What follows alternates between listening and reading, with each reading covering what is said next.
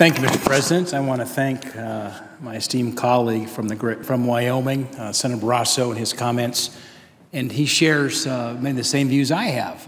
And as I think about the job that I do as a United States Senator, perhaps one of the most important jobs we have as a senator is approving a Supreme Court justice. An associate justice for the Supreme Court can serve an average of 27 years. We think about Justice Scalia, he served 30 years. Neil Gorsuch is 49 years old. God willing, he probably will serve 30 years or more, perhaps. But think about that. My wife and I have 4 children. They're going through their college years and so forth. They're in their early, mid-20s. They'll likely be grandparents when Judge Gorsuch wraps up his career on the United States Supreme Court, assuming he's approved. So that's why a decision like this about who to vote for, who to stand behind, who to stand with us is so important. It's just not for today. This is for our children and our grandchildren. And the people want a Supreme Court justice who does not legislate from the bench.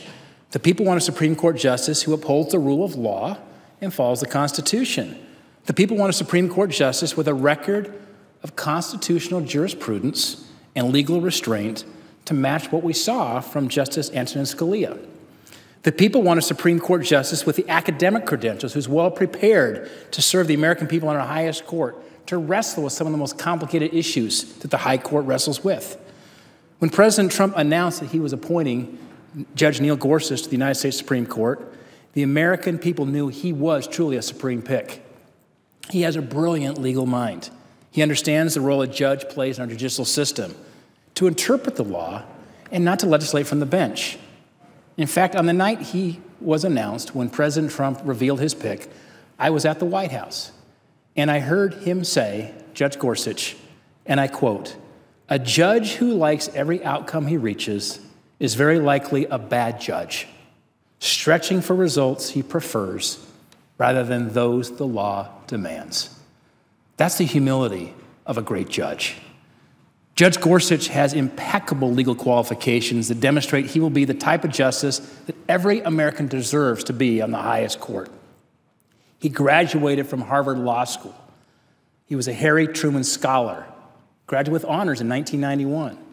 He earned his law degree, attended then Oxford University as a Marshall Scholar, and received his doctorate degree in 2004 from Oxford.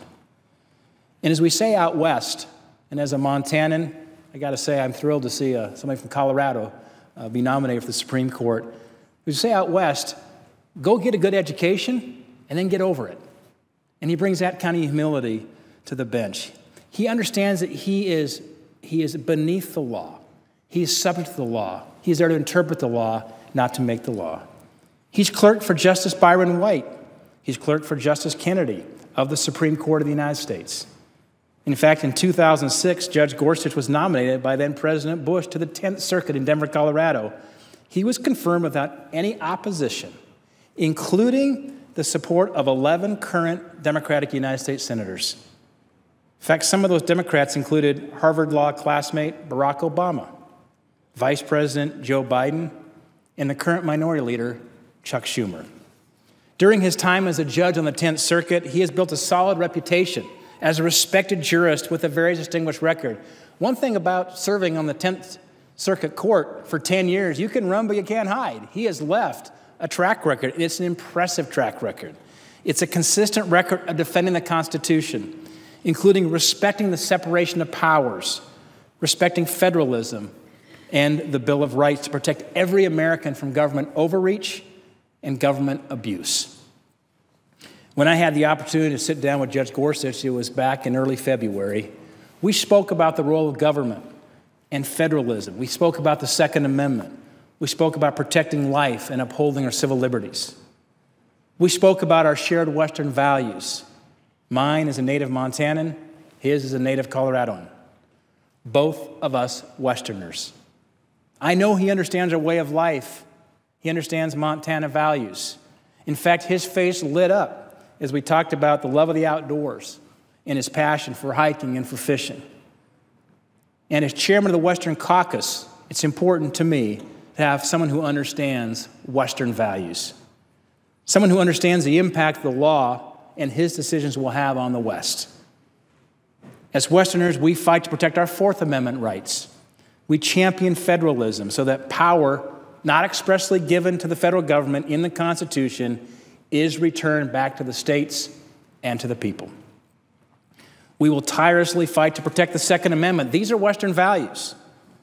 And by the way, the Second Amendment, that's not primarily about hunting. Our founding fathers were not thinking about deer hunting or elk hunting when they were discussing the Second Amendment. It was about liberty. It was about freedom. These are Western values. And Judge Gorsuch's background and record strongly suggest that he recognizes and adheres to these values. He will uphold the law. He'll rightfully check the administration and Congress when their actions are not done under the law, like President Obama's EPA power plan or the WOTUS rule. These are actions that cripple Western economies, and they are politically charged. I'd also like to mention that Senator Cory Gardner of Colorado and I were just at the White House meeting just an hour ago. We were at the White House meeting with over a dozen tribes who represent hundreds of other tribes. We were there to discuss our support for Neil Gorsuch for Supreme Court Justice.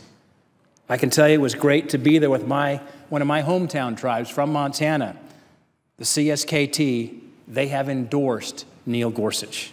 They understand that we need a mainstream, common-sense Westerner on the Supreme Court. By the way, when you look at Neil Gorsuch's record on Indian country issues, as a member of the 10th Circuit Court for 10 years, he has a track record of ruling on some very complicated issues that face Indian country.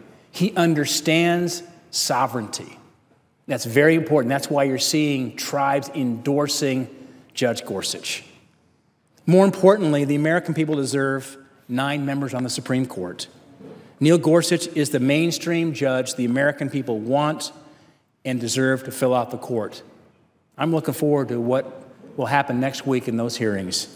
You're going to see a very, very bright, a very, very thoughtful, a very, very kind, a very, very humble jurist who, again, understands and upholds the rule of law.